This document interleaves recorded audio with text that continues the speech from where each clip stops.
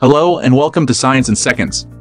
In this video, we're going to explore the amazing world of vaccines and learn how they work to protect us from infectious diseases. First, let's define what a vaccine is. A vaccine is a biological preparation that provides active acquired immunity to a particular disease. It contains a harmless version of the disease-causing microbe, or a part of it, which is called an antigen. When we receive a vaccine, our immune system recognizes the antigen and produces a response, which leads to the development of immunity to that particular disease. Now let's dive into the specifics of how vaccines work. When a vaccine is administered, the antigens in the vaccine stimulate our immune system to produce specific proteins called antibodies. These antibodies then attach themselves to the antigens and neutralize them, preventing them from causing disease. The immune system also produces memory cells that remember the antigen, so if we're exposed to the real disease in the future, our immune system can quickly produce the necessary antibodies to fight off the infection. There are several types of vaccines, but they all work by presenting the immune system with a harmless version of the disease-causing microbe.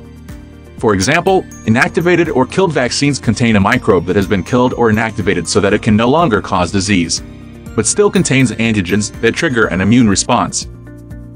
Live attenuated vaccines contain a weakened form of the microbe that can still cause an infection, but is much less severe than the actual disease.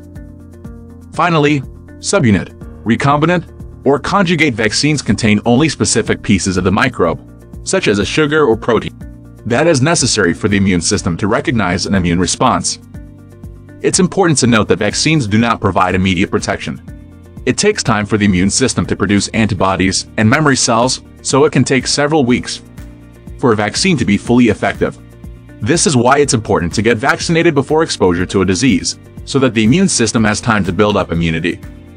Vaccines have been extremely effective in preventing the spread of infectious diseases. They have helped to eradicate diseases like smallpox and have greatly reduced the incidence of diseases like polio, measles, and mumps. However, it's important to continue to get vaccinated, as these diseases can still re-emerge if vaccination rates decline. In conclusion, vaccines work by presenting the immune system with a harmless version of the disease-causing microbe, which stimulates an immune response and leads to the development of immunity to that particular disease. There are several types of vaccines, but they all work by presenting the immune system with antigens that trigger an immune response. Vaccines have been extremely effective in preventing the spread of infectious diseases, and it's important to continue to get vaccinated to protect ourselves and those around us. Thanks for watching Science in Seconds, and we'll see you next time.